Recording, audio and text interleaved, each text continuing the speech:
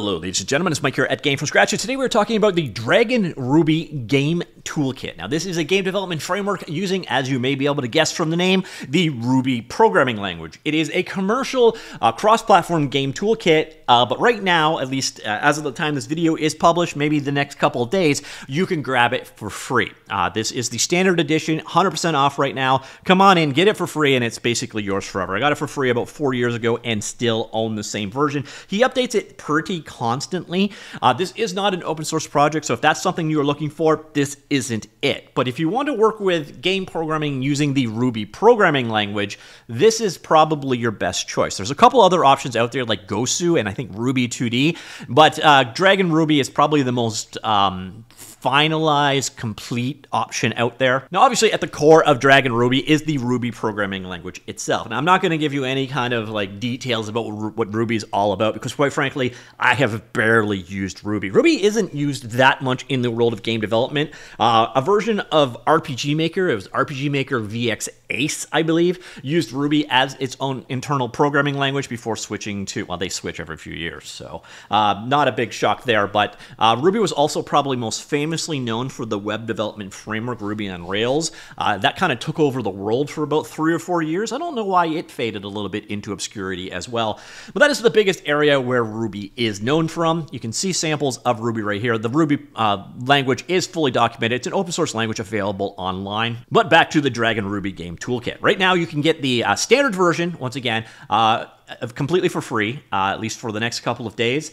In terms of features, this is, again, it's a highly optimized C language-based runtime. It should be fast. The scripting on top might be a little bit slower. I don't think Ruby is as fast as, say, Lua at GameLogic, but this has been used multi-platform. There have been Nintendo Switch games made with this. In terms of platform supported, you've got PC, Mac, Linux, Raspberry Pi, Web, iOS, Android, Nintendo Switch, Xbox One, and PS4 out there. It's, again, they say fast. The APIs are data-oriented and quite simple. They are also well-documented. We'll get back to that in just a second. Also, if you missed the free version for the standard, there is an unrestricted license available if you make under $2,000 USD a month. You are under 18 years of age. Any, by the way, not all. So you don't need to be 18 and making less than $2 grand. You're a student, you're a teacher, or you've worked in the public service or so on. You can reach out to him and he can get you a free copy of it, potentially. So the standard version, you get Mac OS, Windows, Linux / Steam Deck, Raspberry Pi, Web, and so on support. This is a new feature. Triangle primitives used to be actually exclusive to all versions. With the release of DragonRuby 6, this is now available in all versions. There's also Pro versions. This is where you're going to have to jump up and buy a Pro license if you want to do iOS or Android. And I think platforms like PlayStation and so on, but PlayStation also has the catch that you need to have the Pro license. Console compilation requires a business entity, NDA verification, and all that. That's just welcome to the world of developing for consoles. So it is, again, a very code-focused language. You can see kind of the hello world version of Ruby right here. Pretty clean and straightforward. Again, I can't get into a lot of demonstration with you here because I don't know the Ruby programming language, and honestly, I don't have a lot of incentive to learn it. But you can get an idea of what it is all about. There are 6 draw primitives you need to know: solids, sprites, labels, lines, borders, and sounds. Here's how you use all of those things, and you can put them all together to make games. So we're going to head on over. We've got the DragonRuby. So 6 was recently released. Now, he's got a bit of a walk back about, or a description of why he went about building this, because you kind of wonder, you know, there are so many frameworks out there. Why make one more? I think that's a stupid question because I think that we should have more game engines, damn it. We need more frameworks, more game engines, more libraries, more, and more. So you never need to justify why you build this stuff to me, but if you're wondering why he did it, after a decade of indie game development and many battle scars, there's one point I can't stress enough. As an indie game dev releasing cross-platform, and I mean every platform, is so important for commercial success. I can't speak all of a sudden.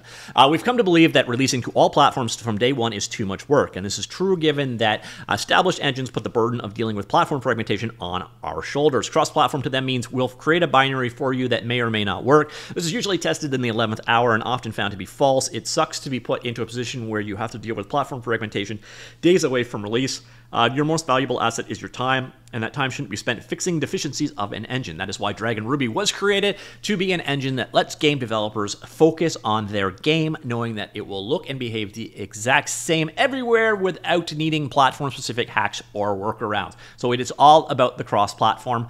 There's also a lot of things here for live testing and debugging of your game. So you can actually live inspect any part of your game rendering with an in-game overlay, toggling of letterbox to edge-to-edge screen rendering, which is useful if you're using multiple different devices. You want to handle the different aspect ratios and so on. Speaking of which, you also have live updates. You can switch the orientation between landscape and portrait, quick testing that way.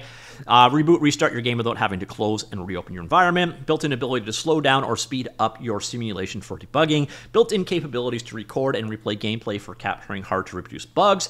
And attached terminal for debug output. By the way, on the topic of debug output and tooling, this is where DragonRuby may not be the greatest for you because there is no debugger. You're basically doing the print brute force way of debugging things there. So that, if you wanted like a nice integrated debugger, you're not going to find it. Also, if you want to have code completion and a turnkey solution that way, this is going to be a slightly more challenging engine to work with. But we got some new features here, including cross-platform input normalization, so facilities to help unify input, built-in input awareness that keeps track of the last active input used, extremely helpful for presenting game instructions contextual to the player's preferred input device, built-in functions that normalize UI component navigation with gamepad or keyboards. Basically, this is your, genericized input handler that most game engines have. Touch and mouse normalization allowing you to treat taps and clicks as one type of action, and a well-tuned dead zone threshold for gamepad's analog sticks. And then we've got some new features here, including Linux ARM64 binary generation. So this is great for Raspberry Pi. And there is a rumor out there that Steam Deck 2 or Steam Deck Next or Steam Deck whatever is going to be ARM64 based. So in that case, it will just work. Performance improvements across the board for collision geometry API. So they're saying that it's significantly faster than Unity by a large margin already. Continued performance improvements to the rendering pipeline. Improved garbage collection event management, which significantly improved battery life and thermal levels on handheld devices, and the ability to render triangle primitives is now available at all license tiers. So you could only render triangle primitives before on, I think it was the Pro license version. So that is something that has changed. There are a variety of sample apps to get you going. You can actually check them out online. They're also available in the GitHub repo, by the way. They're also included directly inside. So they are shipped with it. You don't need to go ahead and download them elsewhere. But if you want to, they are available. Another cool thing that is true with Ruby, it is well documented. So here I am right now at docs.dragonruby.org. There is good solid documentation of the API, of the samples. There is a getting started book to get you up and going, quick start guide there. So definitely nice support and documentation behind this framework. And then again, as I mentioned earlier on, these actually ship with it. And I think the versions that ship with it are probably the ones you want to go ahead and use. But there are an absolute ton of samples out there to give you an idea. So if you need to learn how to work with physics or collisions, it's here. Web connections, HTTP requests, so on, they're there. A variety of different sample game projects are here as well. We got some stuff on performance tuning here, a variety of different samples there. So you get an idea of just how many samples there are in here. And if you want to do something, again, how do I draw a sprite on screen? Here's how you can draw a sprite on screen using animations, using a sprite sheet.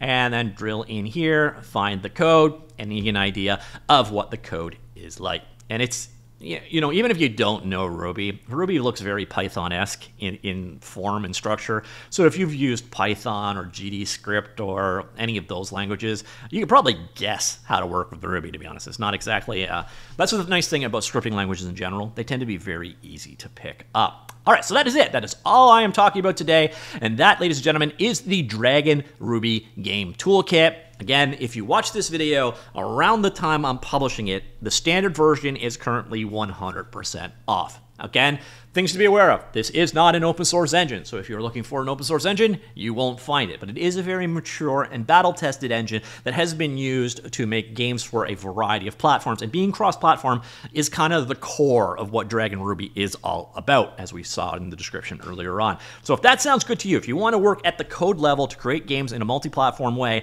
you're willing to work over the fact it's not open source and doesn't have like an integrated debugger type environment, you're back to like the old print style debugging or the brute force debugging. If you're fine with all of that, pick it up for free, give it a check. And if you missed this video and you're much later on, you check out, you may qualify for a free license. Send him an email. He'll probably help you out. Or wait, he's periodically does these giveaways, normally to correspond with major events like game jams or major releases, etc.